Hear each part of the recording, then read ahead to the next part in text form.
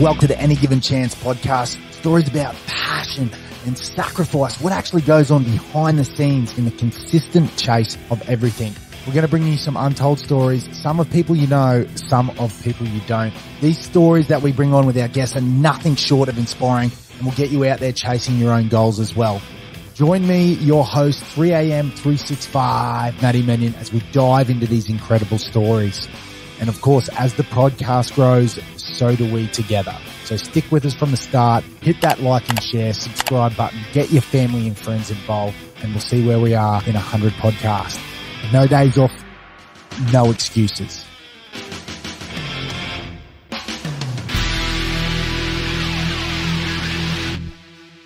Our next guest happens right here at my gym.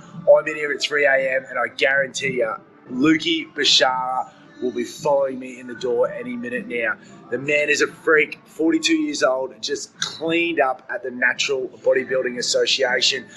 I got to see it firsthand, his 10-month process, day in, day out here in the gym.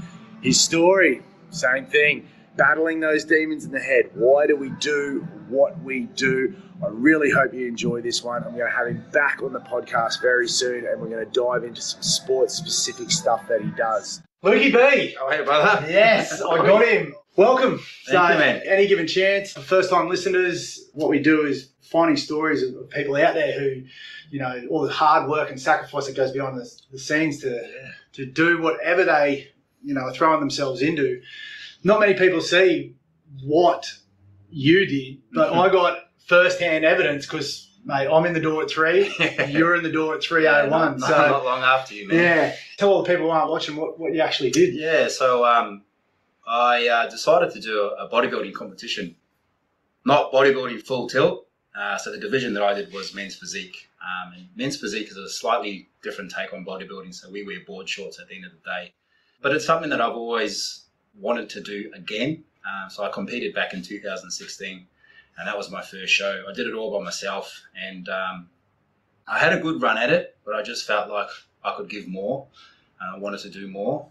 So come this year, 2021, I decided to put my foot down and give it another nudge, and went back in again, and yeah. Was it 10 months? 10 months. So 10-month process. 10-month process that I went through. I actually started like peak COVID.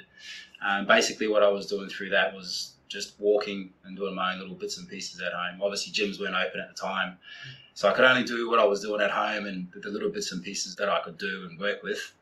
And then by the time the gyms opened around July, last year, I think it was, 2020, yeah, I decided to sign up and get amongst it and start putting my foot down and fucking really give it a really good crack at it. Not only did you give it a really good crack, you cleaned up.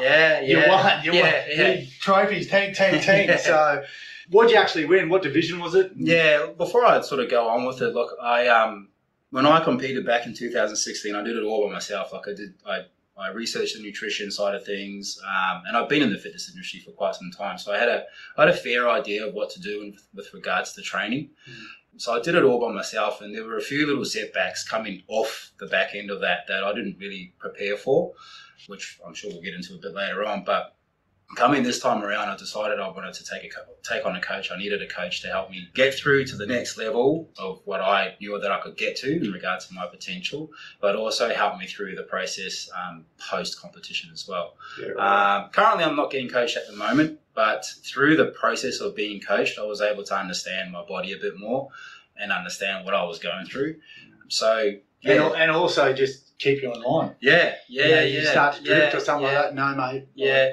So was that online or how does that? No, so it was in person. Yeah. So the coach that I was with at the time was Brandon Kempter, who goes under the name of BK Conditioning.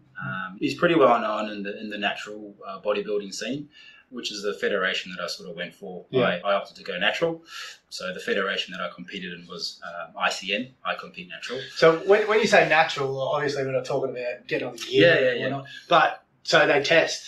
They do test. So Yes. all the overall winners and first place winners get tested. Must get tested. Must get tested. And if you finish last, it doesn't matter. it doesn't matter. So if you're out there and you compete with I Compete Natural and fucking you're on the gear and get you beaten, still don't get beat, you might want to question what you're taking. Yeah. What are you doing, mate?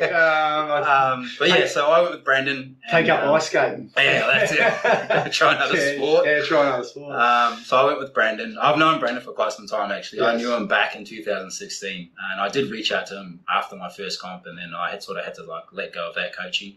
So a few years had gone on by then, and then so I reached out to him again, decided to work together, and he is quite well known, like I said, in the natural scene and natural industry. So yeah, it was very, very thankful that I was able to sort of become part of it his crew and work alongside him. So yeah, man. So we did that, and I took out the men's physique open class 2nd division. So I won that. I won my age category, which was 40 plus, so 42. 42. 42. Yeah. Might not look like 42, but I won that one, and then I came second in the overalls. In the overall. Yeah, so that was pretty cool. I really enjoyed that. That is a solid effort. Yeah. And like I said, I got to see firsthand just the progression, and I think that's why I wanted to get you on so much, is because you played the long game very, very, very much so, and meticulous with bringing down your food, what you eat. I'd watch your stories, I'd watch your social media and what you're doing, and it would just slowly come down, And I think there was a question on one of your social medias after you won, and you're like, someone asked you what body fat percentage were you, and you're like, mate, to be honest, I didn't know. Yeah.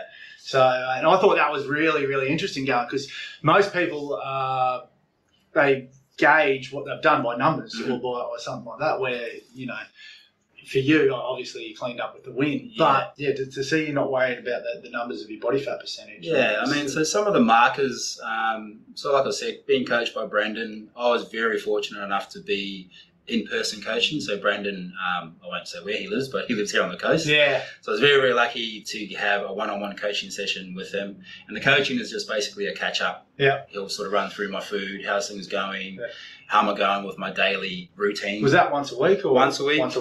Every once a week. We'll sort of run through all these questions. And he, at the time of catch-up, we would do a 7-point pinch test. So he had a pair of calipers. Right. So he would sort of take my meals on that.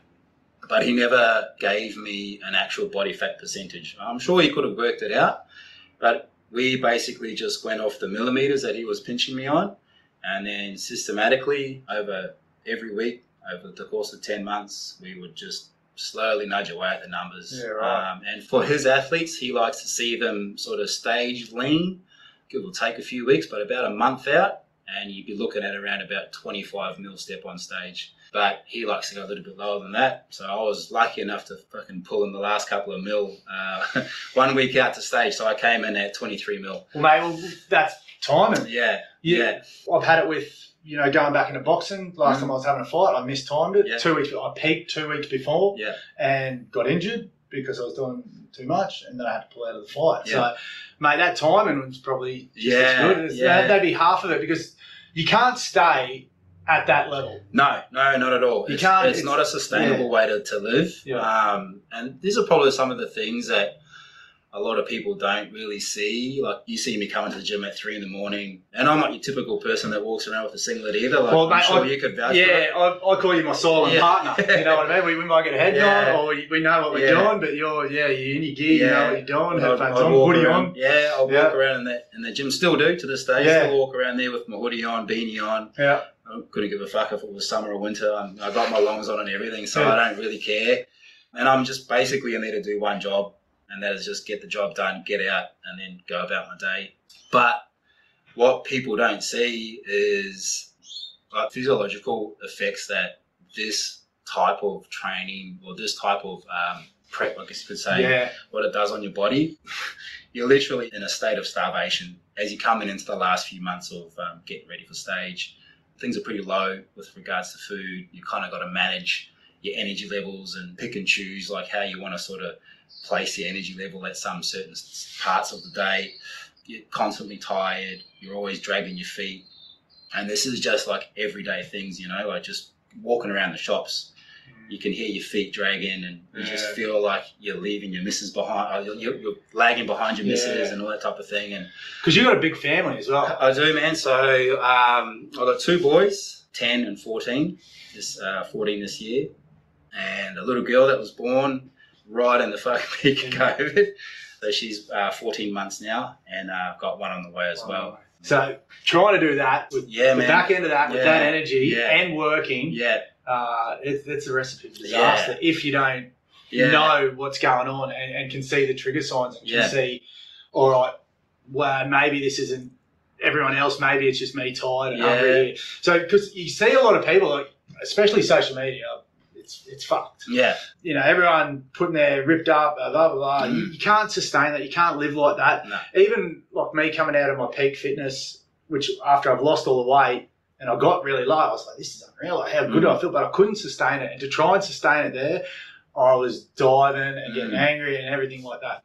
And this is why I loved having it on the show, because I really want to dive in there as well. As much as I love training and I'll go hard and all that, if I got to understand my food better and why it does that, I think I'd be well on my way. I mean, I do get the basic gist of macronutrients, calories in, calories out, but I mix my macros consistently. Like I might range in from a carbonol diet to a ketosis diet, and then I have too much protein, which knocks me out. Yeah. So I'm back, you know, the fat isn't getting burned. Protein's getting turned into glucose, which is giving me the thing. So how did you do it? What kind of sort of meal did you start out with? What weight did you start out with? And then how did you work it out and work backwards from there? Yeah, so the nutritional, I guess, recommendations that I did throughout this whole process was a flexible approach, so flexible dieting. And basically, I tracked my macros, so your protein, carbs, and fats throughout the whole entire duration. Well, can I just start there? What's more important? Is it calories in, calories out? Is it being in a calorie deficient, or is it getting your macronutrients right? Yeah, well, it all depends, you know, man. Okay. Like, it all depends on what your goal is. Yeah. So, again, my goal was to stand on stage. Yeah. So, in order for me to get there, I had to be in a calorie deficit. Now, you got your 8-week challenges and you got your 12-week challenges, and sometimes you got your 16-week challenges. Now, they're all good. They're all good for a short sort of kick in the guts. Yes. And, you know, you probably could stand on stage, but that wasn't my goal. My goal was to be the next level of that conditioning, and that meant that I had to do the long path. There's an edit for me. Yeah. We're not going to get it in one. Yeah, so we're talking about you wanted to be flexible because you had to be in a calorie deficit. Yeah. So that allowed me to eat whatever I wanted to eat, but to a certain degree. So, if I wanted to have McDonald's or whatever, KFC for the day, I could eat it. But that would just mean that I would either have little to no food left for the rest of my day to try and manage how much protein intake am I going to get for the rest of the day, how much fat can I get for the rest of the day, and how much carbohydrates can I get for the rest of the day. Now, on the back end of that, again, it depends. Like, I've not done a lot of diets, but I've tried many. And what I've found and what works best for my body is a higher carbohydrate diet, a mid to low fat content, and protein's pretty much the base, no matter what diet you do. So, for me, I kept my carbohydrates quite high during training. Rest days come down just a little bit. And then fats, as we went through the weeks and months, they were slowly coming down. And that was the approach that I took. Now, flexible basically means, like I said, I could eat whatever I wanted to eat, but I would sort of systematically use certain foods so I could literally eat more of it. More so vegetables. I'd eat a lot of white fish. So low-calorie food, so you could have more of it. Where if you were talking about McDonald's or something like that, that's a high-calorie, high-sugar crap, which will spike you, and within half an hour you're going to be hungry again. Yeah. But you've got 200 calories left in what you've planned out, so you ain't eating. So I never touched any shitty food throughout the entire prep. And when I mean shitty food, I mean like takeout foods. I never touched any of that. I cooked every single one of my meals, not just for me, but for my whole family as well. So whenever I'd get home from work, I'd be in the kitchen, and my missus can vouch for this. This is the first thing I did when I get home. I'd be in the kitchen. I'd do my meals for the day. I'd cook her meal. I'd cook the kids' meals.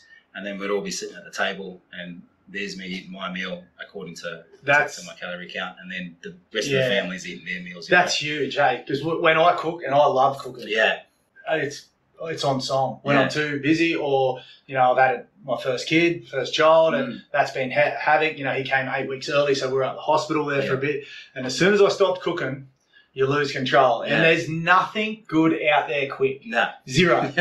Zero. You might get a salad, but, you know, even if you get a salad from Subway or something like that, good chance it's been packed for 30 days, cryovac to be bought in, or, you know, not bagging Subway or anything. I get it. But, so preparation was your key, basically. 100%, man. Yeah. 100%. Like, I was always prepared, no matter how my day went, no matter what happened in my day, I would 100% be prepared for the next day. So that was first on your list. 100%. You're up, I'm preparing, and then my day will start. And the hard thing, like the other thing too is, man, like during that time, like our little girl was on solids. So preparing her food on top of everyone else's food, plus my food, it was pretty tough to try and get through a day of doing that. And then to have to come home and do it all again. Start again. So it just felt like I was a fucking robot on repeat every single day. But that's shit that I had to do to get it done, to get the job done. Yep. And I did it, man. Like, I was able to do it. And again, my missus was a big part of me getting there. She was a huge support process for me, and being able to be that person to be there next to me and help me get through it, and just know that everything that I'm doing is, it's okay. It's only for a short time. You're not doing this fucking thing forever. You're not 10 months. Yeah. It's only a short time. All right. Yeah, it's only. It felt like forever, but as when you're in it, man, like 10 months, and when you work out your numbers, it's like that's a long time, man. But it goes. It just goes, and when you're in it and you're doing it and you're in the grind, you're just fucking ticking the boxes every single day. Well, that's how I break down my weeks. Believe it or not, is my multivitamins and all that. And I take sort of more liver sort of multivitamins and all that now. But old man pill case with 2 weeks worth. I've planned out my 2 weeks, and before I blink, there's 3 left. I'm like, I've got through 2 weeks of me planned programming. Fill it up, that's a month. Yeah. It goes very, very quick. Yeah. And that's the thing that I found getting back to being fit and healthy and whatnot. When you're fat slob that I was, and everything seemed to drag out, and maybe because I was lying in bed watching Netflix or Uber Eats, like getting the shits of the world. But when you're fit, flying and going hard, it feels like there's not enough hours in the day. Like you said, you're in the gym, you train, then you go to work, then you're at home in the kitchen doing all that meal prep. That is a big day. Yeah. And then it starts again. Yeah, and then you go again. And it's like Groundhog Day. Yeah. Every single day.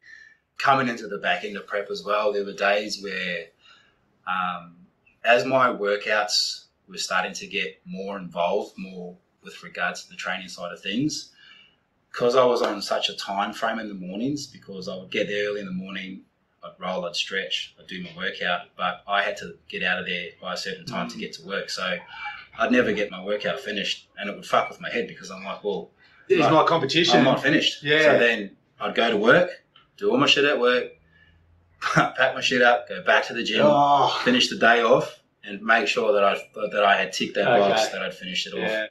My way of thinking it and training and whatnot is, more is the key, but not blowing yourself out to like high 10, 100% efforts, and then you need a day off, and then 100% effort. Yeah. Mine is consistent, flow, build, and all that.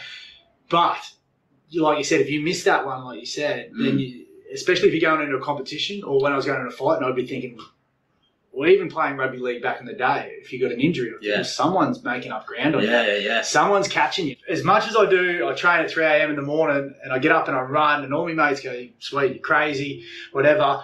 I'm running, there's an old boy running the other way, and there's 2 other guys who are already out there, and I'm like, what? How did this happen? So there's always someone out there chasing your tail, or doing something more crazy. Yeah, that was always in the back of my head, that if I had not finished that workout, or I've not ticked that box, then someone else is ticking the box. Yeah. And I didn't like that. No. And I wanted to tick the box before they could even fucking think about pulling And imagine if you got second. Yeah. Imagine if you got second and they go, that bit, you'd be filthy. Yeah. So, man. Yeah. So not a day went by where I didn't miss a workout. I didn't miss a meal. I didn't miss ticking that box. And to me, that was just, if I'd done that for the day, then I knew that my day was complete. So did you have, we're talking about ticking boxes. How did you do it? How did you just know? In my head, just mental. Just the mental side of things that I would do every single day to myself, and just keep that running tally in my head. And not a day went by where I didn't miss that box. And there were times, man, and again, my missus can vouch for fucking everything that I'm saying here. There were times where I'd get home, from work, and I'd have to cook everyone's meal. I hadn't ticked the box, I hadn't finished what I was doing, so I'd fucking rush back to the gym, finish that off, get back, and they'd be like, oh, I still have to finish off this one last thing. And I'd be out there at 9 o'clock at night, 10 o'clock at night, trying to finish off the fucking day, to be back in the gym by 3 You're fucking crazy! So I had to do it. Wow.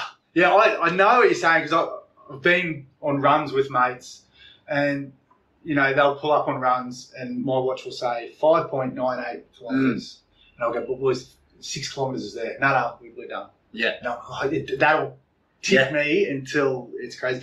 So, wow, man, that's nuts. Yeah, every day for 10 months, I suppose the results spoke for themselves. But before we go into your training sort of efforts and what you did for there, so what sort of calories were you on daily, and how did you bring that down? Yeah. So at the start, when I first started, my weigh-in at the start of prep was, I'd say 85 kilos, so it was 84.7. I just fucking round it up, 85 kilos. That was the start of prep. Now, working with Brandon, at the day one, he put me on 2,800 calories, and I almost fucking fell off my chair. I was like, well, fuck, that's more than what I've been eating. Yeah. So he's like, yeah, well, I just want to see where you're at, and we'll work with that at the moment. So for 3 months, he actually started increasing my calories to the point where I was, and you hear a lot of people out there that they eat 4,000, 5,000 plus calories. I was never that person, but my calories got quite high to like the mid 3,000, so 3,500 calories a day. Really? That was in the first 3 months. Then prep started, which was basically the next. So what was the reason of that? Were you in a surplus there? Yeah, so we started in a surplus. He just wanted to sort of increase energy at the beginning of prep. Maybe try and get a little bit of muscle if I could. I'm not going to gain a lot in 3 months, but just to try and increase some energy where he could, maybe even put on a little bit of body fat.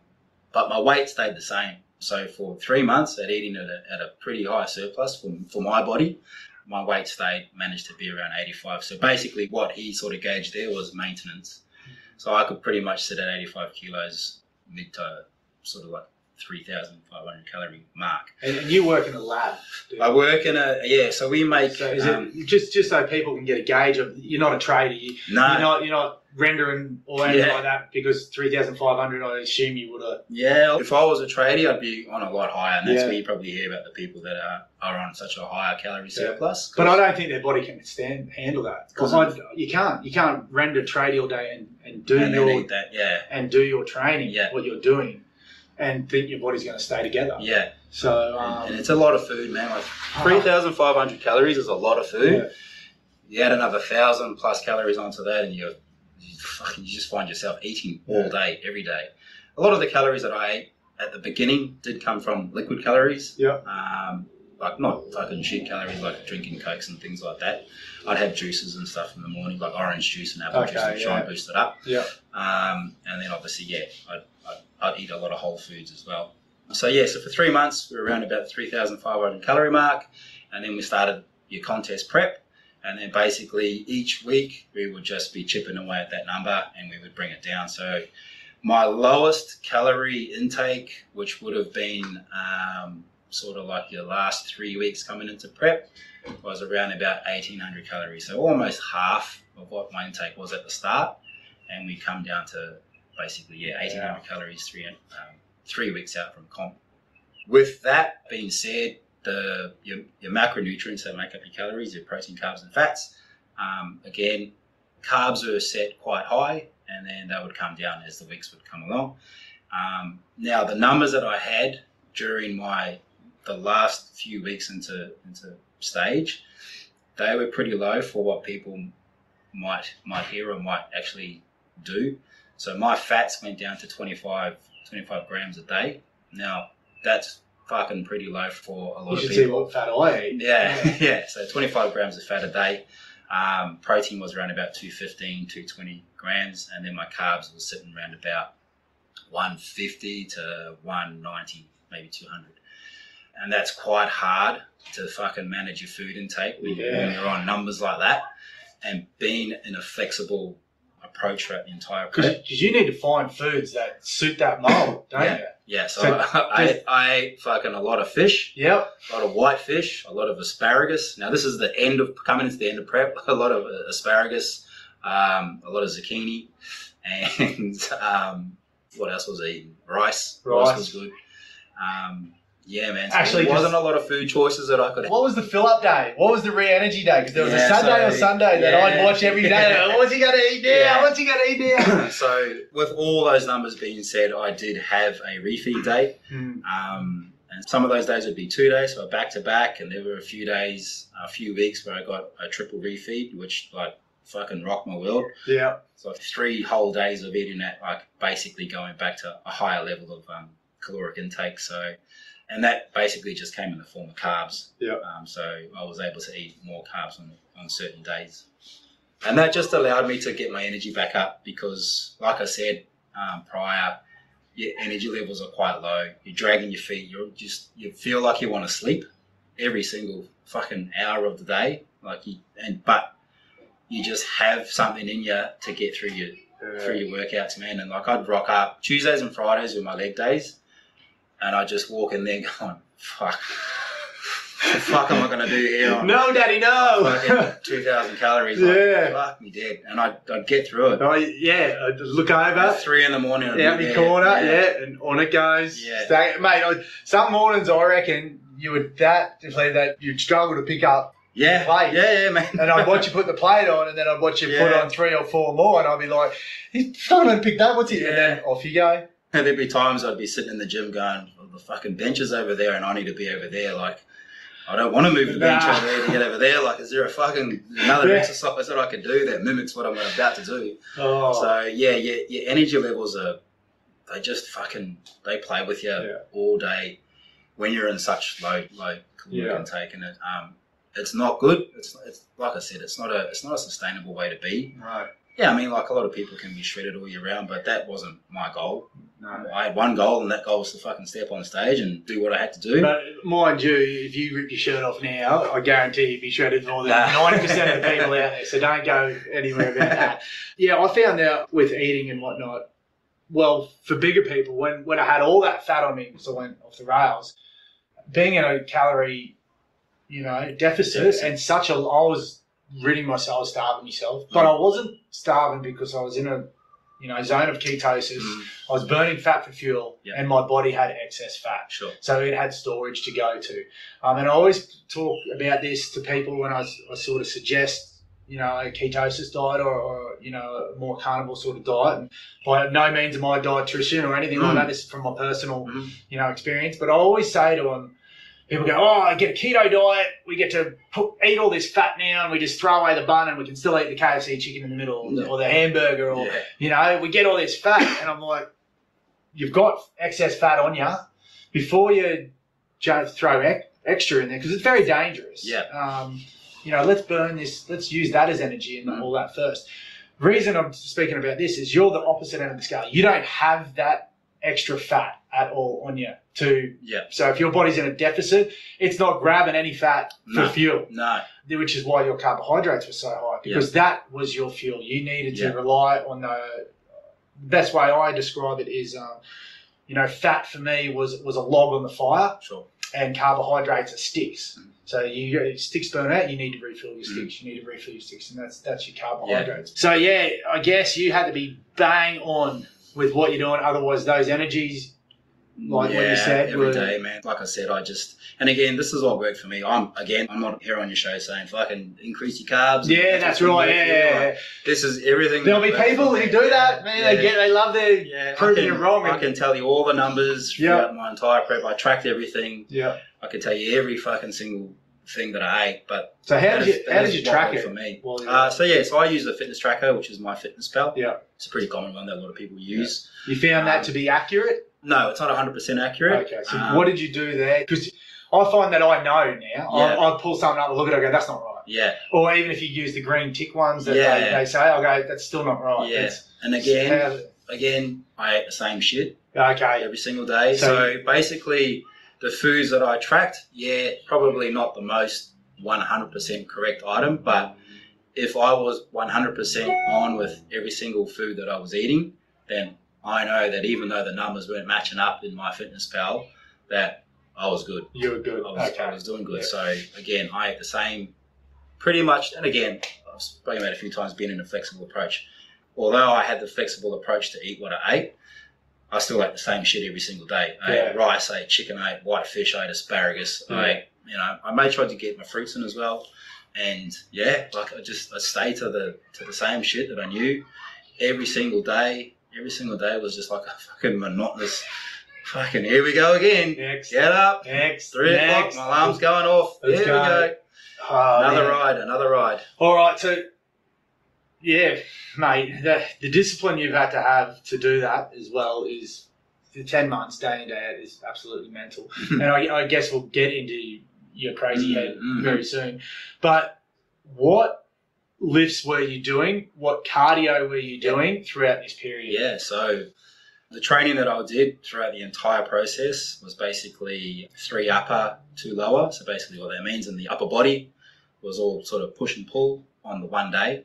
So for people out there, like early listeners, when he says push and pull, it's like if you're doing a bench, a chest, you're doing a back. Yeah. If you're doing a curl, you're doing a tricep. Yeah. So just even out everything. Yeah. So I did push pull. Yeah, but pretty much. And then so it was 3 upper, 2 lower over the course of a given week. And then I'd have 2 rest days as well. So that was basically how my structure was for the given week. In regards to lifts, so I don't squat and I don't deadlift. I did not touch those 2 movements. Thankfully, so I train at Fitness First at Robina, they've got a machine there that can mimic a squat, which is a V-squat machine. Why don't you squat? Because my hips are fucked and my lower back is jarred up. Fair enough, yeah. And that was one of the first things that I said to Brandon. Brandon's a big lifter. He's a heavy lifter. He loves his big lifts. He loves his 3 main lifts, that being bench, squat, deadlift. And one of the first things I said to him, I said, bro, like, I'll give you 150%. And I'll go 100, but I can't squat. Yeah. And I can't deadlift. And he just went, sweet. You know, there's fucking 300 other movements out there we can do. Yeah. You're gonna have to do those movements, man. I'm like, oh fuck, well, that's just made my day. So so squat and deadlift, they're gone. And basically I did V-squat, which is a machine that sort of mimics that movement. You get a back rest, it does support your back, and you can sort of go to your own. So that sort of, instead of putting the weight through your hips and all that, it focuses more on your muscles taking over and taking control. Yeah, so it puts a lot of the emphasis, not a lot of the emphasis, but it does sort of like give you that stimulation that you need in your quads. Yeah. And that's basically it, man. So high reps was high intense training. So when I originally signed up, I thought, we're going to start off pretty slow here and get the old fucking 3x8s. Yeah. You know, 3 sets of 8 and sort of gradually work on that. I remember walking in the gym on Monday and the first movement was an incline bench. And it was 1 set at whatever weight it was for 8 reps. I was like, oh, sweet. Fucking, what's the next one? Second set was at 25 reps. And then your third set was as many as you could. And I was just like, what the fuck's going on here? And it was basically like that the entire way. And then walking out of there that day going, what have I done? Yeah. So working off like 3 to 4 sets per exercise on any given day. And rep ranges were between 8 to fucking 50 reps on certain movements. Wow. And that was my training. Cardio, I did 0. Now when I say 0, basically my cardio for the given week was tracking my steps. Yes. So I had to make sure that, and again, going back to ticking the box, I had to make sure that box was ticked every single day. So this is where I would get home after work, do everything that I had to do, and I'd be fucking out walking down to fucking Woolies at 10 o'clock at night just to try and get a fucking... Walking down to Woolies to look at the ice cream. Hey, mate. Yeah. All right, let's go. Just to try and get my step count up. So that's basically, that was my cardio for the entire process, was tracking my steps. So 9K a day, which is what we started with every single day. And then coming to like the back end of prep, like the last probably maybe month, leading into last month of prep, was we boosted that to 11K a day. And that was it, man. Like, it's not rocket science to what I did. Yeah. You know, I honestly thought I was going to get these sort of like fucking big out of it fucking workouts that I was going to be doing, and these full 10-minute hit training sessions. Like I've known you for quite some time, and you knew what I used to do. Yeah, that's right. And then so coming out of that realm of a high intense training system to like, you're just gonna walk, bro. Yeah. Just track your steps. Yeah. And I'm like, what? What do you mean, just walk? But do you know what, man? As hard as my training was throughout whatever day that I was training, whether it be legs or a fucking intense upper session, it was the steps. The fucking steps would ruin me. Yeah, right. And it would get to my head, literally take over me. Like, I'd just be like, you're fucking kidding me. Like, I have to get these numbers. Why are you a bitchy little thing like that, annoying me every single day? You can't run. No. Because like I know myself now that I've taken up the grand old sport of running for some stupid reason, that muscle don't grow. I don't have legs anymore. And as much as I want to do legs, I do legs. If I do too much legs, I can't run. If you run while trying to maintain weight, it'll eat that. Yeah. It'll eat your muscle. Yeah. And you know, like, there's a lot of competitors out there that their own version of cardio training. And I guess like they do HIIT. I know a few people that do like your 10-minute sort of like fucking HIIT training sessions. Just like, to try and high intensity interval training. Yeah. 20 on, 10 off or something like that. Yeah, just something 20 like that. seconds on, go mental. Get a massive sweat up. Breathe. But for me, that wasn't it. No. More the consistency. And just the grind and just chipping away at it, man. And you probably did see me in the gym there where I'd just be fucking on the treadmill. Yeah. You know? And that's, I used to look at people walking on the treadmill going, oh, fuck, have a look at this dude. Like, you know, get out here and do some burpees and do some shit and whatever. And in the end, I became that person that sitting in the corner. Sitting up on a fucking 10 incline. And mate, that's how I started back. I'd walk 100, I'd run 100 on the treadmill because the outside ground hurt too much. Yeah. And but I'd find zoning out on there would be all right. Put something on and just get it done. Yeah. So it's actually, and this is why I run now, it's actually therapeutic to me. I get to zone out. I get to, you know, you got one job, run straight. You know, you don't have to think about lift or locking in or getting it up. So it has its purpose. So if you're listening out there and you know you're stuck for anything, you go, I don't want to run or I'm injured or anything like that. Walk. Just walk, man. Walk. I've told a lot of my mates. And this came in when fucking COVID hit the world, you know, like everything fucking shut. And at that time, like I loved going to the gym. I loved doing the HIIT training and I loved doing all that type of shit. And then when COVID hit, I'm like, what the fuck am I going to do now? So I downloaded Goggins, fucking You Can't Hurt Me, woke up 3 a.m. and started walking. And that was it. In the ears every single morning. And that literally got me through in regards to my fitness sort of fucking path, got me through COVID. Listening to him and listening to his story every single morning and walking. I cannot speak highly enough about walking. There you go. And it was, to me, it literally got me past COVID and sort of like set me straight. And then again, it became part of my fucking routine to take me to stage. So you could say I walked myself onto stage. Yeah. Wow. Furthermore into it, we were talking about throwing Goggins in here and that, you know, with such a busy lifestyle, such a, you know, your job and your family and that half an hour to yourself is, and this is why I speak about 3 a.m. Like, I'm not crazy, well, we're not crazy at 3 a.m. It's just that our day starts at 5 a.m. Mm-hmm. So if you're an office worker and you're out there and you're starting at 9, your 3 a.m. is 7. Yeah. Or, you know, so your alarm goes off at 6:30, you're at the gym by 7, you get your hour and a half in, then you go to work. So it's, 3 a.m. sounds mental, what I've taken on. And there's a funny story to how I actually got to 3 a.m. So I'll tell you in a sec. But that, for me, is 2 hours before my day starts with work and whatnot. So it's not that crazy. So anyone out there who goes, I can't do that, I can't do. Yes, you can. Yeah. It's just 2 hours before and you go out and get your stuff done. The beauty about 3 a.m. for me is no one's fucking about. Yeah. When you run, you don't have to deal with a million cars trying to run you over or a million baby mamas with their prams. Yeah. No offence, mom, baby mama over there. She can take me out later on. But and at the gym, we get it to ourselves for the first hour. Yeah. There's 3 or 4 of us in there. And I love that. I hate being in there in an afternoon session with 50, 60 people. Yeah, and that was the conscious decision that I made. Like, I mean, I could get my workouts done in the afternoon after work. Like, I'm very fortunate enough that I finish work at 2 most days, if not every day. So that still gives me time to go to the gym and, you know, get a workout in. But the gyms are packed. Yeah. Fitness First, like, albeit to them, man, great gym, but they're too busy at that time of the day. Crazy. And then, you know, you're walking around trying to wait for equipment. Yeah. And then the other thing for me as well is, although what I was doing, having to leave my family in the night, I was still able to come home and be with them. That's so right. It was a sacrifice. Yeah. But you weren't willing to sacrifice quality time. Exactly right. Yeah. So for anyone, once again, listening out there, you just got to be like your food prep. You just got to prepare. You just got to suss out your situation and make a conscious decision of, all right, that's my time, that's now, and that's not going to affect you. Planning is the key. Planning is everything. Cooking, meal prep. Yeah.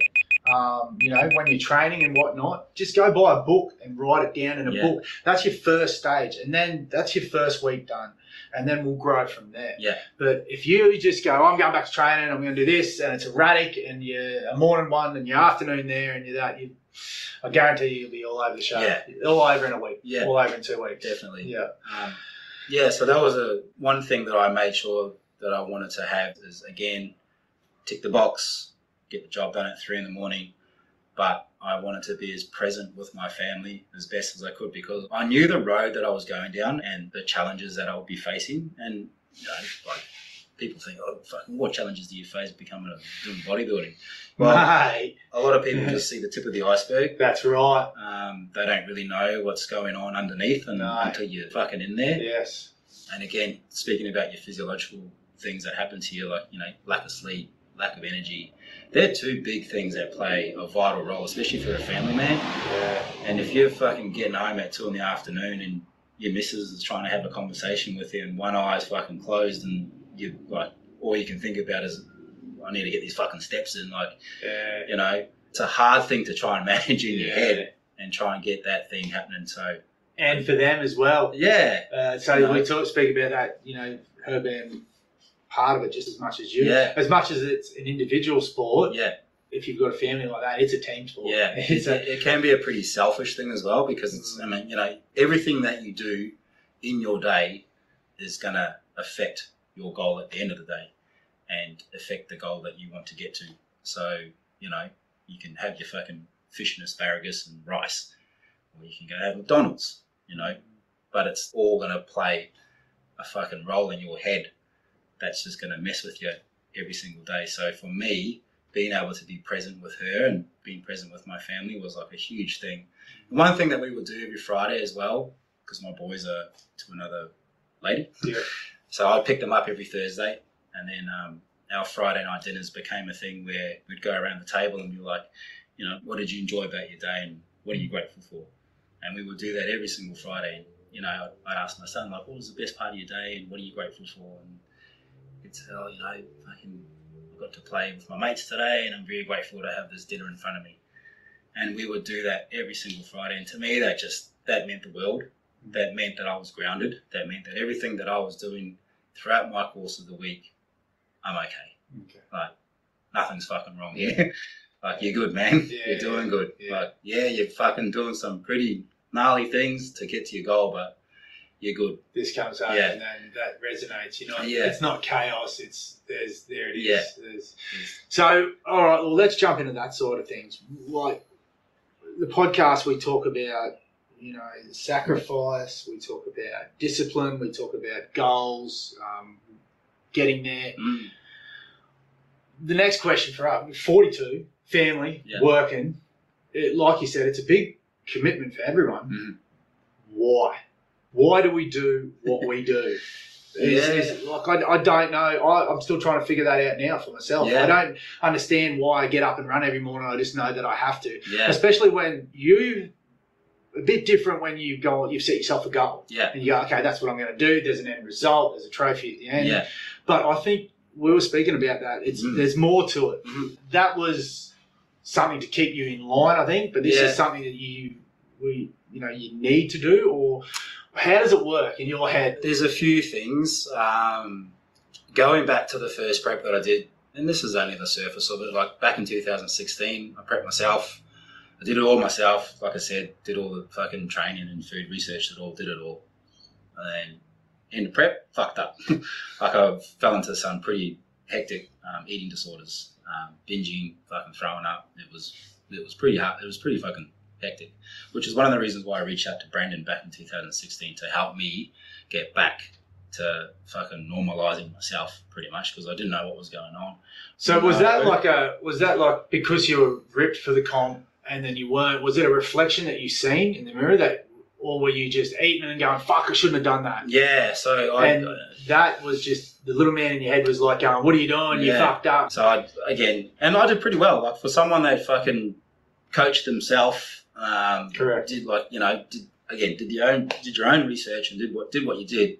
I was able to pull a second, and I was just like, "Fuck, this is pretty cool." Like, I think I found something here. That's how I actually, just so everyone knows, that's how I found it. Yeah. One of the boys posted your shot, and I was like, I was in a hole, I was in a rut, and I looked at you, and I looked at fucking that, and I was like, yeah, he's my trainer. Yeah. I'm going to see Lukey. And at the time, you were into your hit and your zoom movements and everything like that. And that opened my, because I've always been footy, lift, D, run hard, train hard, fucking die on your sword. I loved everything that you taught me. Yeah, loved it. And I took it throughout the next 3 or 4 years around to Oztag and every sort of team that I coached from there as well, because it does open up your body a lot. But, you know, to jag second, like you said, from that, you were onto something. Yeah, and, you know, fuck, if I was to go back even further, and just to speak on what you said then, like, I guess the photo that you would have seen me and that we're referring about is, it was a post photo of me back in 2007 when my son was born, and then that shot of me standing on stage in 2016.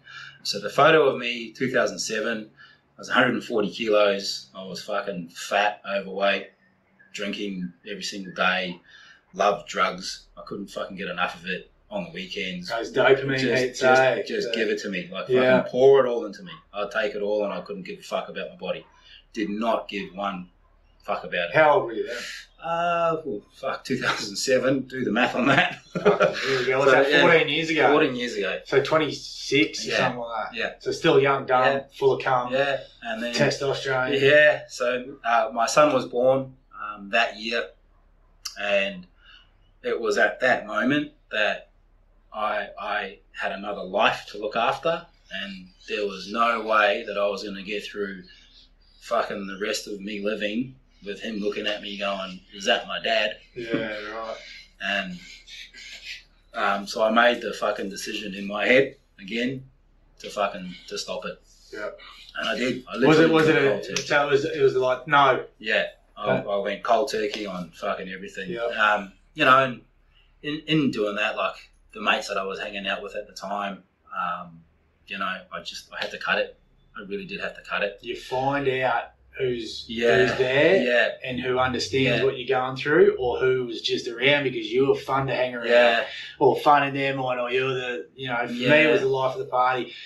When I had your moment, exactly the same as me, there was other people who could try and convince me to come back and have a beer or do something like that, and then there were the boys who would pull it away and put a soda water in front of you. Yeah. So you find out real quick, don't you? So that was back in 2007.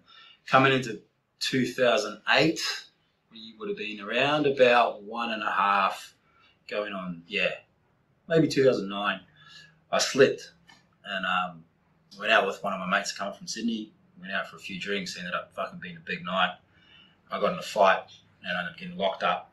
And then again, old mate in my head's like, you understand that there's someone at home that's looking at you right now.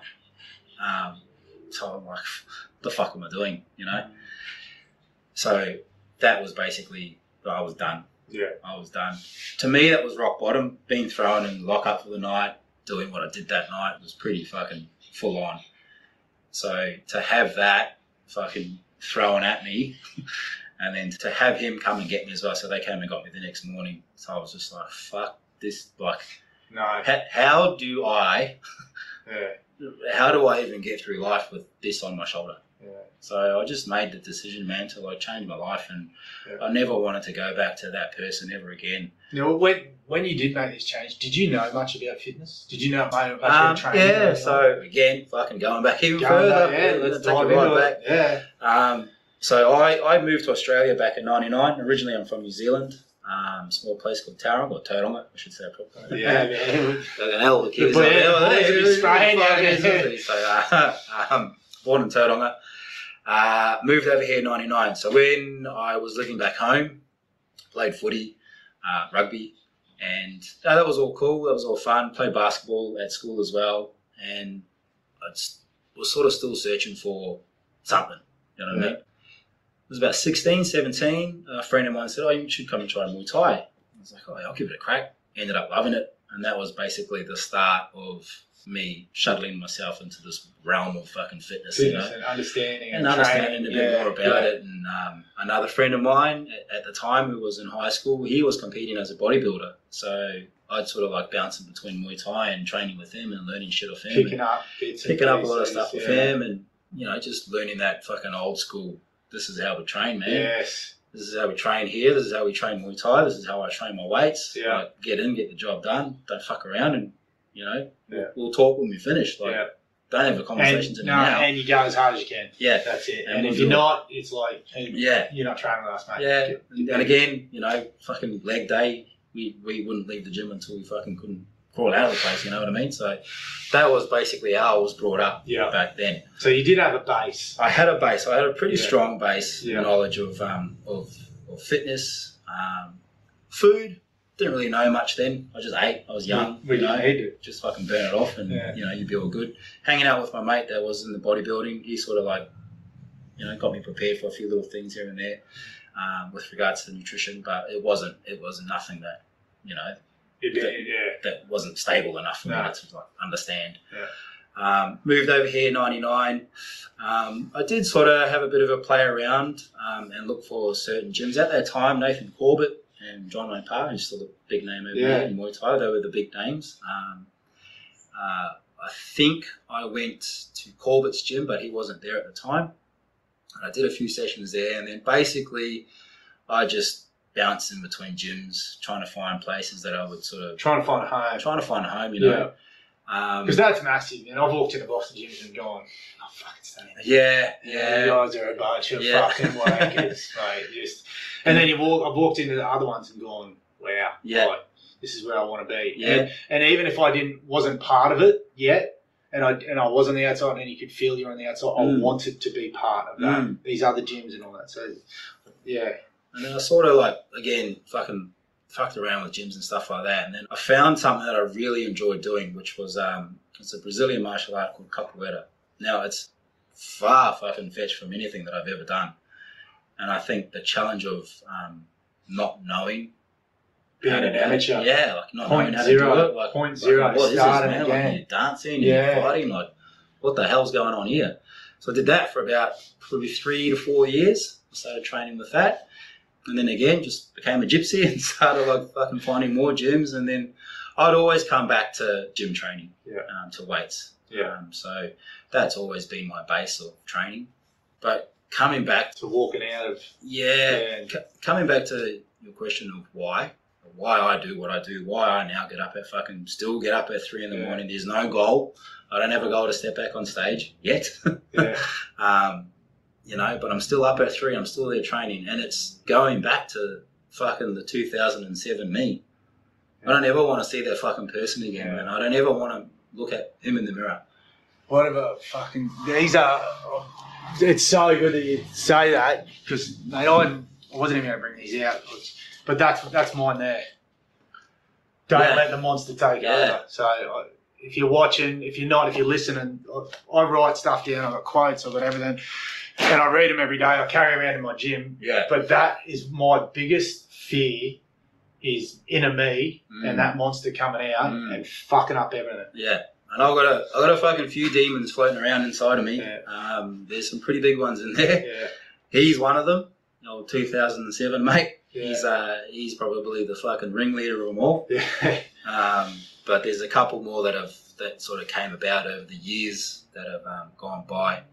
Is that, and these are through experiences that you've had in life? Yeah. Like So you're holding, like, not to tell, you need to tell every one of them, but things that happen in your life affect you. Yeah. And then it's very hard to make peace with it. Mm-hmm. And you carry it around. I think one way that I've been able to move forward from those people is to not ignore it, not say it didn't happen, but be happy with it, make peace with it, and move on. Yeah. I mean, they're still there, but it's very, very much easier to control. Where previously I'd walk around filthy, fuck that person, fuck that, why did that happen? All this mentality of why to me, why this, why that. But, so up every day into that, burying the the little man in your head. Moving to the future, what do you do? How do you just keep going? Is that your goal? Is that it, to keep it down? Or? For me personally, I have to keep going. Like I can't stop. Now whether that means I'm fucking that 60-year-old dude in the gym, fucking the bloody by then you'll have the stringer on. You'll have the string singlets by then, right? Or am I looking more into keeping my body a little bit more able and fit? I think you've got to. Do you know your second? Is it another daughter? No, so we're not going to find out. You're not going to find out. Surprise. Yeah. Well, there's another good thing, mate. You're being an older father, myself as well, with the young ones. By the time you're 60, you're going to be leading, someone coming out of the teenage years into that. I cannot think myself better role model that I want to be with no alcohol, a training plan, and the same attitude that you have. Like I love weights, I love training, but I think now, and me and my partner have spoken about it, like I've got a lot of physical ailments that I need to correct, like my lower back, my right hip. They're a little bit fucking out of whack at the moment, so I need to get them back on track. So do you live with pain with that? Is it painful? I mean, it's there. Like I'm sitting here now and been sitting there the last 40 minutes, 50 minutes, and it's there. Could have got you a better chair, eh? It's there, and I feel it every day, and it's just like, you're just part of me. This pain is part of me. But I know that I can let that go. There's a lot behind that pain as well. Again, myself and my partner, we've spoken about it, and it's not just physical. It's a lot of mental issues to deal with as well, coming over the years. And again, for me, talking about the stuff that I've done in the past, again, if you're not talking about it, you're not getting the word out, and you're not sort of, you want to be able to be that person to not just hide it, confront it. Yeah. But not confronting it. There's different things, like people talk about it, but sometimes people talk about it and they brag about it. Yeah. Where there's a difference between you and me talking about it, and you come to an understanding, or that's helping, that's moving forward, that's accepting it, dealing with it, and making sure it doesn't happen again. Yeah, 100%, man. And again, there's things that I've done in the last couple of years that I'm fucking certainly not proud of, and it's something that I've learned to deal with. I've learned to talk about it as well, and being able to bring that out and just be aware of it as well, and not hide it and not keep it down, because if you're keeping it down, then inside's inside's just getting bigger and bigger, and it becomes another ringleader.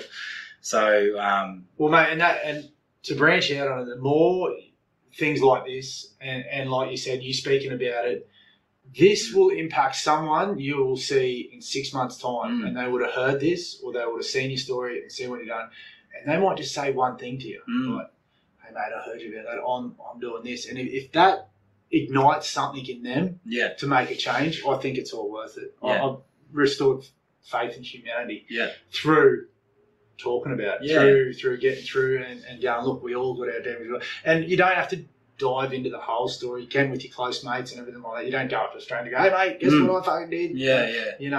But definitely, if you're facing something at home, or you've got that something like you said sitting inside, what Luke was talking about, the first step is to, one, acknowledge it, and mostly acknowledge it to the person in the mirror who's looking back at you, and then be able to find someone to talk to. Yeah, and that's the hardest part. I've spoken to another friend of mine as well, and we've both been through the same sort of thing, and reaching out is probably the hardest thing for someone that is dealing with mental health issues or anything like that, and it's hard. Like, you see a lot of people that, I'm here for you, reach out, I'm here, but it's like, it's the fucking hardest thing to do, man, because then you reach out to them and you reach out to the wrong person. They don't know what to do. They sit there frozen. And then if you get one shot before you're back to needing to build yourself up for 6 months to reach out to someone again. So it really is the hardest thing to do. And again, I can't speak for everyone, but for me, I just took that look at myself in the mirror and had a fucking long, hard look at myself, man, and had a big conversation. And I guess what I'm trying to get at is, it did lead me to a point where I'd had enough and I was ready. I was ready to go. So I had to take a fucking big step back and really just fucking nut things out of my head to the point where I could have a conversation. And not go through with the whole thing that I was going through at the time. And this is where I was able to speak to a few of my friends about it, and they just said, yeah, man, like, reaching out is really, really hard. If you can manage just a little bit of what's going on in your head for like the shortest amount of time and just chip away at that, stay away from fucking everyone saying that we're here for you, because they're there. But just get through that fucking level of that 1%. Well, that's what I'm huge on, and that's how I flipped everything with myself, and everything was, I had to forget who I was and what I achieved or anything like that, or who I thought I was, and hit a 0.0, and then that day is forward, because you got to. It's the shittest thing to say, but when you do hit rock bottom, there's usually a little bit more to come, and it's rather sink or swim at that moment. And mate, that conversation with the man in the mirror, it's fucking crazy. If you do it, because you can't lie. You can tell yourself one thing. Mates, actually, some schizos can probably do it, make themselves believe that it's all right. But if you're having like that honest conversation, like you said, man, it's like you said, you think you're at rock bottom, and then that conversation brings you down. If you have a proper look. But 1% better from that day. I mean, Goggins talks about it all the time. Just gradually getting through it, going through again. And that comes to, like yourself now, you're one of those blokes, by the sounds of it, it's all or nothing. It doesn't matter what it is. It's fucking unbelievable discipline, food, I'm going to win, I'm lifting, I have to get these steps in, this is what I have to do, I have to tick this box, or it's I'm out of the piss and I'm going until someone fucking really stops me because I fucked up. So, pug life. And I love a challenge, Well, that's the next thing. I love a challenge, and I love a lot of things that are thrown to me. And now understanding my body, I can pick and choose the challenges at the moment because, if you said to me, fucking, you do the Spartan race or something like that, like, that's a fucking huge challenge, but it's something that I probably wouldn't do right now with the way that my fucking hips and back are going at the moment. Once I get them sorted out, then you probably see me fucking hanging off a fucking rope or something, doing something crazy, or just new challenge, keep it going. And that comes back down to routine, setting goals, and that sets you up. What you learn, or what people can learn from your story, and discipline, and making sure everything's on song at day one. Prepped, you know what you're doing before you do it. You can translate that into anything. You can translate that into money and business. You can translate that into a project that you're doing at home. It might be building a cubby house. It could be doing renovations. A lot of times people look at the overall picture and it's too much.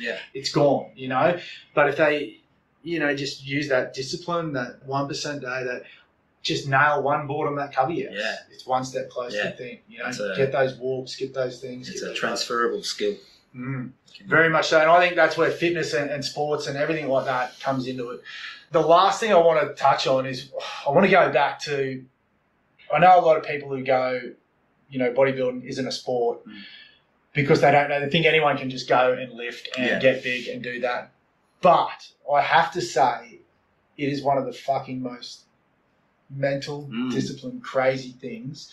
Have you, throughout Muay Thai, throughout any other sport, rugby and that you've played, what do you think is the hardest? Is this one of the hardest, like mentally, or is this one of the, how do you find it? How does it range? Mentally, any time of the day and train. Like, there's fucking no effort in that.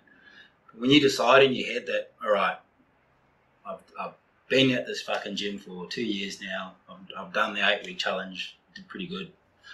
Fucking old mate coach reckons that I could stand on stage. Righto. I'll give it a fucking nudge. When you're in it, man, I believe, for me personally, what I've done over the many, many years being in the fitness industry, that was one of the hardest fucking mental challenges that I've had to face, especially at the time of my life right now.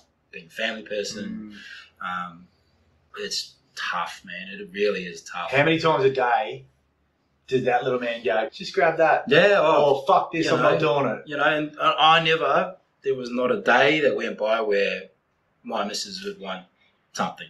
She'd want some hot chips or fucking, I'd be like, go get it. Yeah. I get fucked. And you had to sit there and smell it, look at it, watch her eat it, listen to her eat it, tell me how good it was. And it was like, well, fuck, that's real cool. You know, I'm here eating fucking fish and yeah. Mate, that's you pretend putting one of those chips in there, and it translates to that. Yeah, right. So it's a Muay Thai fight, prepping for a fight. Yeah, like anything. Mentality, but this was it's just a mental grind, you know. Like lifting's the easy part. Is that it? Like that's the fun part. The lifting, turning up to the gym and fucking eating your food. That's all the easy shit, man. Like anyone can do that. You know, you could basically fucking get to a point where you could go, oh, I look pretty good here. Yeah. I'm about 10% body fat, got a bit of muscle. I'm quite happy. Yeah. But I wanted to go past that. I wanted to go past that point of being happy and just be fucking ridiculously shredded. Yeah. And that's what I did. And for me to get there, I had to take myself to a certain fucking degree of craziness. Yeah. You know, again, we're not the people in the gym that are fucking grunting and grinding away and fucking making all this noise and dropping plates and stuff like that. That's not us. It's what we're doing in our head that makes us pretty special people. Yeah, that's right. to get to that, to get to that point. Yeah, that's what this is all about. Is trying to, you know, branch out and show people, like, at the end of the day as well, we're normal people. Yeah. You know, I've been a tradie. I've been chasing the dream of an NRL contract, professional sportsman, but I still, you know, most of my life live week to week. Yeah. Have to save if I want to go on holiday.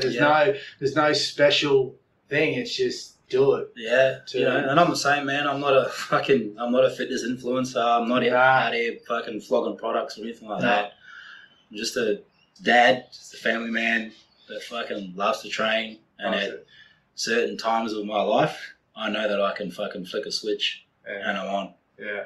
And then I can turn that switch and I'm here. I think that's one of my biggest traits as well. And Ellie always stuck by me. When I got huge, she goes, I knew you always, once you go like that, it's back on. So my biggest point to everyone, and I say it every day, I say it in my stories, if I can do it, and I'm fucked in the head, if you're 1% better than me in the head, you're sweet. You know, you can do it. You just got to get your ass out the door and find that thing you love, find that thing that you enjoy, and just, you know, throw some dedication at it, throw some sacrifice, and start working it out. Yeah. So I don't know if you want to, or if you're not, do people follow your story online? Yeah, I mean, again, I'm not a fucking fitness influencer, you know, I'm just the everyday person, man. Yeah. Just like what you said, you know, we're just out here fucking just doing our thing. Yeah. Like, and if you want to fucking follow me and watch me post fucking images of cakes on my Instagram stories, then you can find me at LukeyBoy78. Yeah. That's me.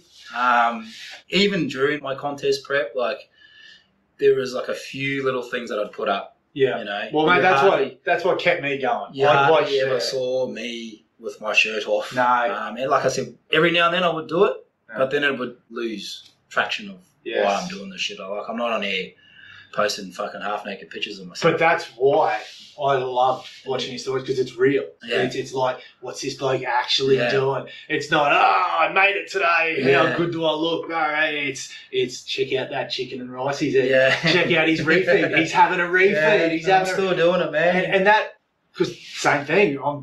I stare at those shoes for 40 minutes in the morning. You know, or get in the gym. I'm feeling sore as I'm putting the wraps on to do some boxing. And that for me, you know, I always say to everyone, fill your social media. Don't fill it with anything fucking negative. Like all the puppy fucking things you have to. Yeah. Social media is so fucked with negativity and everything like that. If you don't surround yourself with people like yourself, you know, that's all my feed is other dudes getting tubed, getting barrels, and I dream about getting barrels, or training, or running, or something to do with food or fitness and all that. And now that's all it's filled with. I don't get no political crap. I don't get anything like that. Yeah. So I think that's the main reason. If we turn one person, and it's the silent people who you affect the most. It's not the people who write to you. It's not the people who go. It's the ones that just quietly watch your stuff, and then they'll lace up their shoes, or they'll get in the gym, or they'll get that fish and rice for dinner. Man, and I've done it before. I've cut up my extra brisket. Actually, that's what I was going to get you today. I've bought it in the fridge. I thought I promised Lukey brisket the whole day, but I had to get it on at like midnight last night, so they're ready for you now. And I fucked up. It's not. That's all good, man. I'll have to drop it in another time. My fats are high now, so because that's what I was dangling it in front of you the whole time you're doing the thing. I was like, I'll cook it. So, mate, lastly, are you going to sign up for another comp? What's the go? Yeah, look, again, if you've been following me and what I've been doing on my social medias and stuff, you would have seen me post a little fucking hashtaggy thing called Project 23. 23 obviously is 2023. Having been had a good run at this now and being coached by a really reputable coach, and anyone out there is thinking about jumping on stage, outsource a coach. Yeah. Really do, man. Like, don't do what I did. Don't go about it yourself. Yeah. Because you'll fucking lose sight. You won't be prepared for what's going to come after, because that's the biggest rebound is coming out of show and not knowing what's next. Yeah. So Project 23 is basically, we are looking at going for another run, 23. It's a bit of a funny thing, but with ICN, again, I won my divisions, but I didn't win the overall. Overall means like you win the whole fucking understand. The whole thing. Yeah. When you win, you get a sword. So I'm like, well, fuck, I want the sword.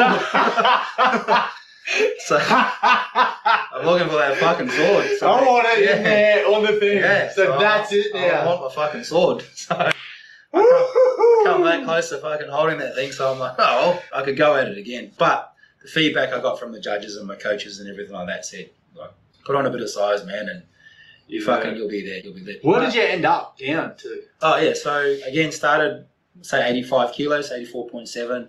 Stage weight was 71.6 kilos. Wow. My lowest weigh-in over the entire prep was 70.3, and that's the lowest I've ever been, ever, in any of my fitness fucking journeys that I've done over the years.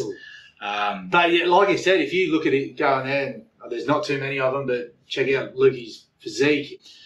You're ripped and there was muscle there. So I don't know how you lost that last 3 kilos or, you know. It just came off me. So what are you now? Back walking around? So I'm at 80 kilos at the moment, and I'm happy. And a happy 80. I'm fucking happy, man. Like a lot of people. Body's feeling good. I feel good. I put on a bit of fat around my body, and that's. Yeah. I never intended to stay the way that I was stage. You can't. Forever. Not even fucking for 2 weeks. No, it's unhealthy. The whole goal for me in regards to post-comp was to put on some body fat and put on some size and basically increase my relationship with food. Yeah. When I mean increase, I mean just, start enjoying food again, you know, start having dinners with the family and sitting down. That's the next thing. There's no social side to bodybuilding, is there? There's no, we're going out for dinner. You can, man. You can do it, but it's like, fucking, you're that person sitting there looking at everyone else's meal while you're like trying to figure out, how much? Can I eat that salad? Oh. Can I eat that? And there was a few times, man, where I did go out. Go out and, caught up with a few friends and birthdays and stuff. And obviously didn't drink, didn't eat what was there. I just had to sort of make do. And that's just the sacrifices, a sacrifice that I'd made. I went through my whole family's birthday. My prep was also through Christmas, like the fucking worst time to try and diet, basically. So my son's birthday was on Christmas Day. There's Christmas. There's my partner's birthday, which was in November. My other son's birthday, which is in March. My daughter's birthday, which was in March also. Cake. Fucking. There's just cake and feeds everywhere. Strawberries, man. That's what got me through. But it's, you know, you don't account for those things. You just like, oh yeah, fuck, let's go. And then next minute something happens, something comes up, and you're like, oh fuck. Yeah. Fuck, here we go again. Lastly, just back onto the food while we're still quickly into that foods. There was nothing processed from you. No. There were, like, I hear people going, oh, there's keto snacks, it's got no carbs. Oh, there's no sugar drinks, cans of drinks. There's no sugar bloody little chocolate bars or something like that. There was none of that. No. I had everything that I had and that I ate and that I consumed, I'd say 95% of it was whole foods, and the last 5% of it basically came from supplements. The supplements that I did have were protein powder, no particular fucking brand. Go to Chemist Warehouse and buy the one. Fuck, if it was on special, I'd buy it. But again, in saying that, I make sure it didn't have all the fucking nasties in it. Correct. You know, I'd order some shit off, was it Black Belt Protein or Bulk Nutrients? They're pretty cool franchises out there that sell good protein powder, good quality protein powder. So protein powder was a supplement, creatine, the multivitamin, fish oils, vitamin D, and that was it, man. That was it. I had pre-workout as well, but I would only have it on certain days when I would sort of like feel really low. I don't have pre-workout. Yeah. I have beta-alanine. Beta-alanine. Alanine. Yeah, you have to, that's more of a fucking... So during prep, your fucking caffeine intake gets pretty high. But I couldn't have coffee at 3 in the morning and then go train because I like to drink like a big coffee, black coffee. So I'd have a pre-workout, just a little fucking shot of whatever I was having. And that was it, man. Didn't take BCAAs. Waste of money. So if anyone out there, don't fucking waste your money on BCAAs. Fucking hell, it's all I've been chugging. Yeah. Like, I thought, mate, after runs and stuff like that, or during runs, I've been branch chain. What do you reckon? Fill me in. We're not going anywhere. Just quickly. It's a part of the fucking industry, man. It's all a rort. Yeah, right. There's not much in your BCAAs that are actually doing anything for your body. Because for people at home, branched chain amino acid is protein broken down into. But your body produces it anyway. Yeah, so basically, if you can restore your body's intake from whole foods, there's no need to take the excess crap. You know, if you're on a keto diet as well or the carnivore diet, you're on the money. I'm sweet. You're good because you're getting all your vitamins and minerals out of your good fats and meats and stuff like that. Well, what about, say, mid-marathon? What do you reckon? Mid-marathon? Mid-marathon, chugging BCAAs. Because obviously you've got to refuel as you go mid-marathon. I can't speak on running and, I'm not a runner. But you're talking that if your diet's on point for a day-to-day person, you don't need that extra crap. If you're going to the gym once a day or doing a little bit of training, and looking to get healthy and fit. Yeah. I suppose, that I dove into an athlete sort of thing, which would be a completely different sort of focus. Yeah, I mean, you could have a very similar effect from taking a Powerade, a little bit of salt and water, you know what I mean? Mixing that up.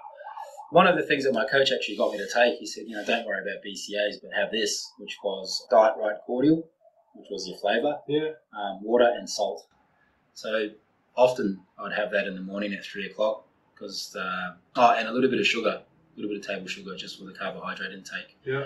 And that's basically all BCAAs is, man. It's just carbohydrates, a little bit of salt to fucking replenish your body and, a little bit of flavour. Hectic. So there's a cheap fucking BCAAs for you. Wow. Sugar, bit of salt. Fucking brain's melting right now. How much money have I wasted on that shit? And a bit of Diet Cordial and fucking good to go. Oh, lastly, while I got you, do you know much about sodium, soda waters? Did you drink much of that through comp? Or does that retain weight, or what does it? No, man. So if there are people out there that know much or don't know much about this side of bodybuilding and comp prep and all that type of stuff, you may have heard a term thrown out there called peak week. Peak week is obviously your final week leading to stage, and there's lots of things that come out around peak week, like water manipulation, sodium manipulation. And what I mean by that is you could start your week, say your show's on a Saturday, so you start your week on a Monday, you start loading fucking 6 to 8 litres of water on Monday, and then as you get through the week, that tapers down to like you fucking near on just sipping water by the end of the week. I didn't do that. Same thing with sodium. Some people start their sodium quite high at the beginning of the week, and then they start chipping away till you literally fucking got no sodium. Thing with sodium though is that's what gives you the pump. So if you've been cutting sodium through that week, you could potentially have done yourself a fucking disservice, and you'd be standing on stage flat and no muscle pump. So the other thing too is what a lot of people don't get is your body is made up of fucking 70% water. Correct. Why would you want to fucking manipulate the water intake that you're consuming? So you want to be able to fill your body up with water. Yeah. Now, when I say fill, you're not loading. You're not drinking 8 litres and walking out on stage going, hey. You're just being consistent the whole way through. Yeah. So my water intake and my sodium intake did not change the entire prep from day one till the end to now. Yeah. It never changed, not one bit. And if anything, the day of show on stage, I was probably having more sodium than I had in that one moment throughout my entire prep. It was for a purpose. It was for a fucking muscle pump, basically. Yeah. So I'd be standing there. My coach would be sort of like telling me to do push-ups and stuff, and he'd be like, hold your hand out, and he'd dump a fucking whack of salt. And he's like, drink that. No. Like, all right, so fucking have that. But, like, it's crazy, man. Like, when you get down to such low levels of body fat, and you can actually see the effect of having a fucking, like a pinch of salt. Hectic. And what it does to your body, having a couple of fucking the snakes, the lollies, as well, like a little bit of sugar. Like your whole body just changes, and it's like, for me, I was like fucking blown away. Like, holy shit, that's crazy. But like nothing changed.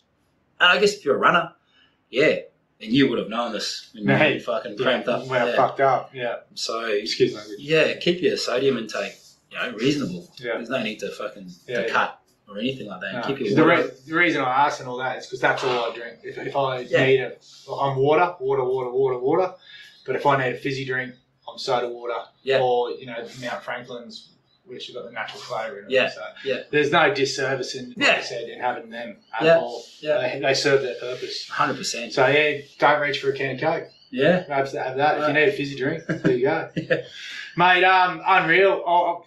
It's a long time away, Project 23. Yeah, it is, man. Let's get back in here while the prep's going. Yeah. And, we'll see what you've changed and where you're at. Yeah. But, mate, I can't thank you enough for coming on. Oh, man, I appreciate you having me here. Yeah, beginning of this and my adventure, like what we were talking about with sacrifice and discipline, what the podcast is doing and what I'm trying to build and that. Thanks for being here from the start. Yeah, I'm looking forward to seeing it grow, man. So it's going to be fucking epic. Yeah, I know. We'll see where we're at when you're going on stage. We'll see how 3am 365 is and see where any given chance is. Yeah. And see if we're still sitting here in the studio or if I've actually put that first bit on the cubby house and nailed it on. Yeah, so, I reckon you've all man tick the box. Well, there we go.